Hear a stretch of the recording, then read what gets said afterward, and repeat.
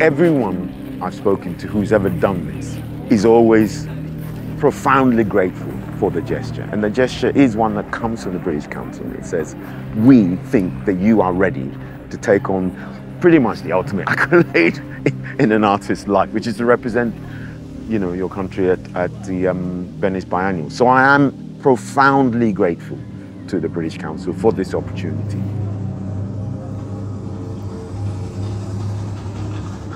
Now I'm speaking. I don't feel like I'm speaking to people necessarily, or for people more importantly. It's not that definition of representationality. I'm of the place.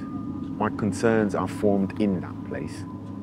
And what I'm trying to do is to place those concerns and ideas and feelings and emotions on that platform, in that space. That's it.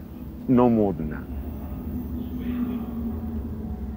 It's a really challenging world at the moment, where questions of who belongs where become more pertinent than ever. The safety and the fragility of our societies is paramount. And John is someone who has been so dedicated and so committed to representing voices from across the gamut.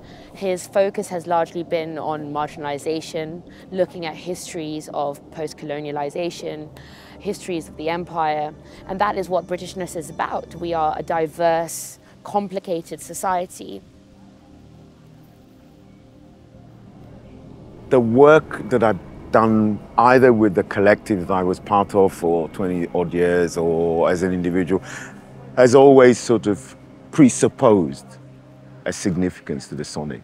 We were called Black Audio Film Collective after all, you know. So I've always been interested in what one could call the epistemological properties of sound. You know, its ability to offer insight and knowledge about how and in what ways we should live. You know, so that was always central. You know, and if you've ever been in a dub space, you'd know what I mean. Many people of my generation who came of age in the mid to late 70s, who found club culture an outlet for identity, literally discovered ourselves. So I'm really interested in trying to find ways of accessing the sonic via visuality, because the two are they're not quite as separate as you might think.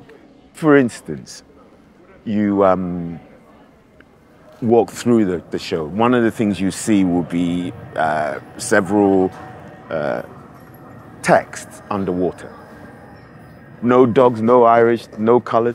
All of these are injunctions which appear to be textual, but they're actually vocal as well. You need to hear what they're saying. If you have followed the work, it's very clear when you walk in that nothing's changed. I'm still fascinated by the question of the post-war memory and how one salvages, how one interrogates, how one questions it in some way. I've always been interested in the ecological. Hands of Songs has the songs of the Humpback Whale as its soundtrack, and that's no coincidence.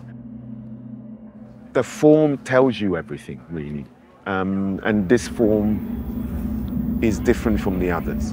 You know, I have 7 interrelated rooms and spaces, 8th including the outside.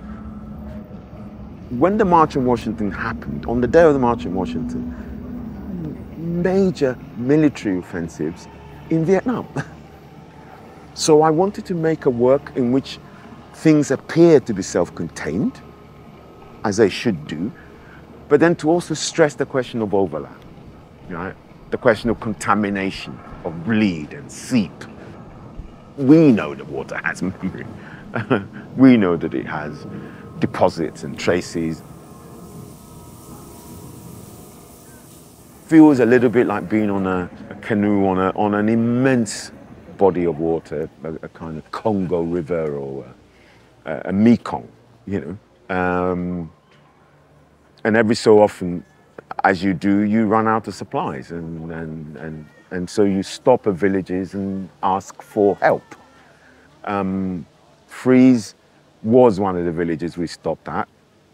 And without even necessarily making a big noise, they're like, all right, there you go, on your way, and good luck, you know, no strings, no questions, on your way. It's made the work what it is.